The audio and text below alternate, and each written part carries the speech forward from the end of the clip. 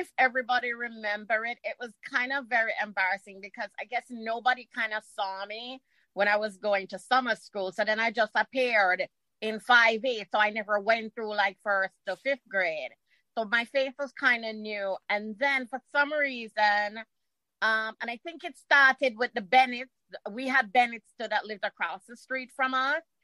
And there was this Bennett boy in 5B, Donovan Bennett. And they started following me home, like a whole bunch of boys, and they would call me. So my nickname was Shawnee Bell. I don't know if anybody remember this, but they would congregate over across the street, and I wouldn't come out of my house. So remember to like, share, and subscribe these Pembroke Members podcasts, so neither you nor your friends will miss another memorable conversation. Thank you.